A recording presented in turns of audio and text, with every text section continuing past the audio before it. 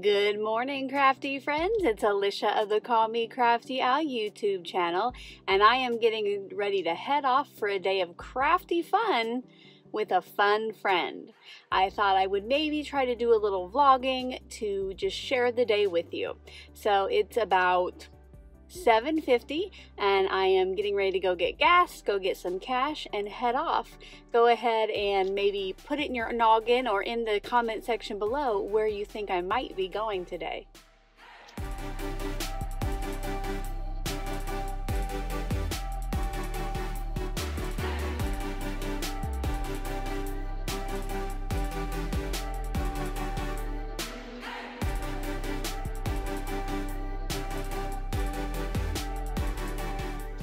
Alright, I've got some gas. Now I'm off to get a little mad money, and I'm getting on the road about 10 minutes late.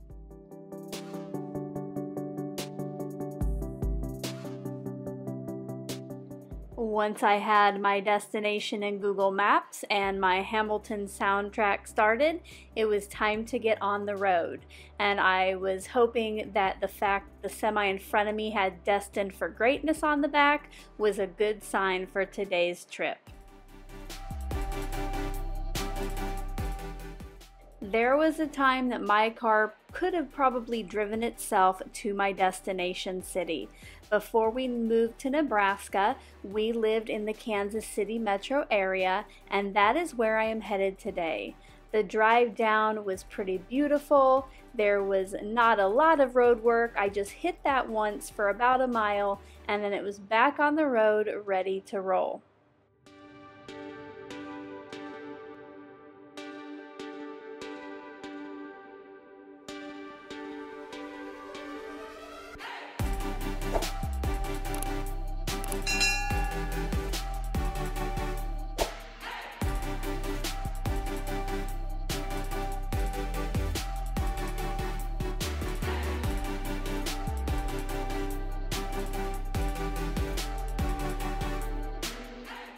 Alright, I just did my pit stop. I am about halfway there.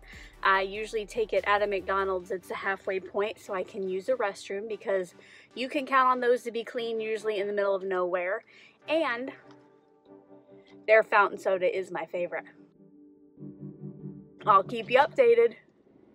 I'm getting ready to get back on the road, and while I love jamming out to Hamilton to the halfway mark, I have decided to play the Gaslighter album by the Chicks, formerly known as the Dixie Chicks.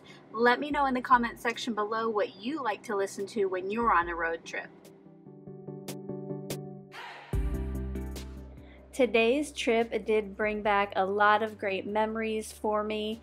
I missed Kansas City a whole bunch, and for years when we first moved to Nebraska. I am starting to finally feel like I am at home, but it is always nice to go back and just see what's going on in the city and how it's changed, and visit some of my favorite places, which included my first stop in the city.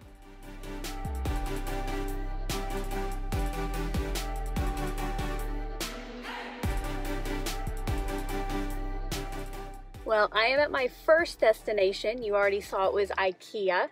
I'm going to get some hopefully crafty things here for my studio or my craft room. And it's not the only surprise I have for you.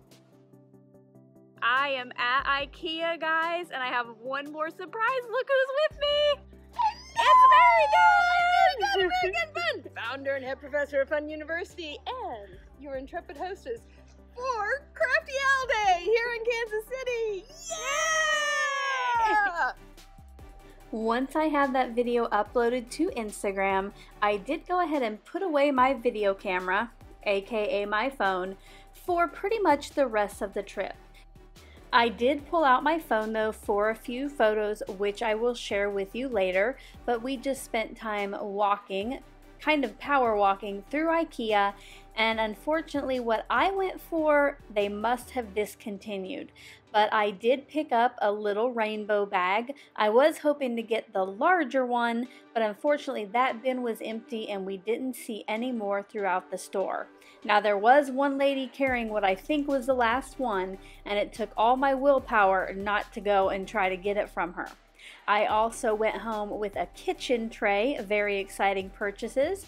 And if you want to know what Mary got, make sure to check out our little video we did together at her place, which I will link in the description box below. After we made it through the maze at IKEA, Mary was my chauffeur for the day, and the first stop was at one of my favorite restaurants, which I miss so much living here in Nebraska, and that is Me Ranchito. We enjoyed some yummy food, lots of chips and salsa, and some great conversation before we realized we were running a little ahead of schedule, so we made a special stop.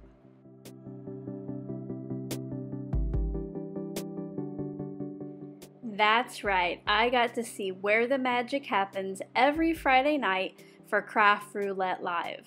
I also got to meet Mary's fur babies, Mr. Producer aka Steven, and Mr. Gunn.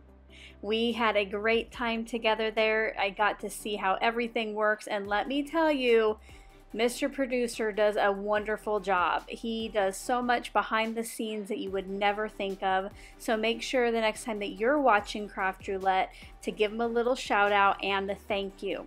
Now, while I was there, we recorded a little video together, and like I mentioned before, I will have that in the description box below so you can go check that out and find out what Mary got at IKEA. After our stop at FUNN University headquarters, it was off to one of my favorite places to stop in Kansas City because they have all kinds of paper that I need for card making, and that is Clampett Paper Company. If you live in the Kansas City area and you are a card maker, this is going to be a great resource for when you want cardstock for your card bases, and even some specialty material like clear cardstock and vellum.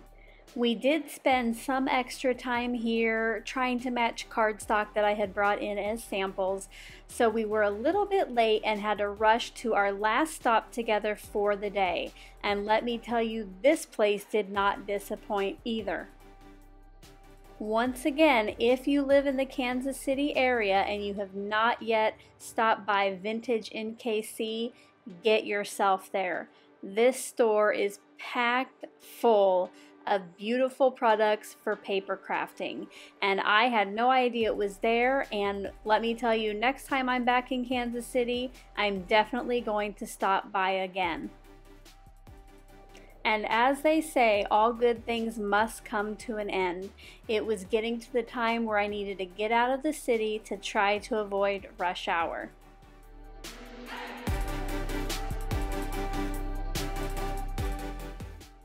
Hey guys, I just wanted to give a little update here. I am on my way back home from my fun day. I hope that you enjoyed kind of coming along with me on it. I know that I had a great time with Mary. It was so much fun, and that is fun with 2 N's. Yeah, if you liked this little kind of crafty vlog, I hope you'll give this video a thumbs up. And until my next one, I hope you're having a crafty day. Bye-bye. It had been a fun-filled but long day, so for my trip home, I needed some music that would keep me pumped up for the almost 3-hour drive. So for me, that is Taylor Swift's Reputation album. I did make it through the city pretty much unscathed. I hit a little traffic, but once I was out on the main interstate, I-29, it was a smooth road home. I don't think I could have asked for better weather or better driving conditions for this little trip, and if I would have went even one day later, I might have hit a tornado right about this spot. Yes, that's the area I live in, Tornado Alley. Thank you so much for taking the time to watch all the way to the end of the video. Now I hope that you'll consider clicking on one of the playlists or videos I have linked above.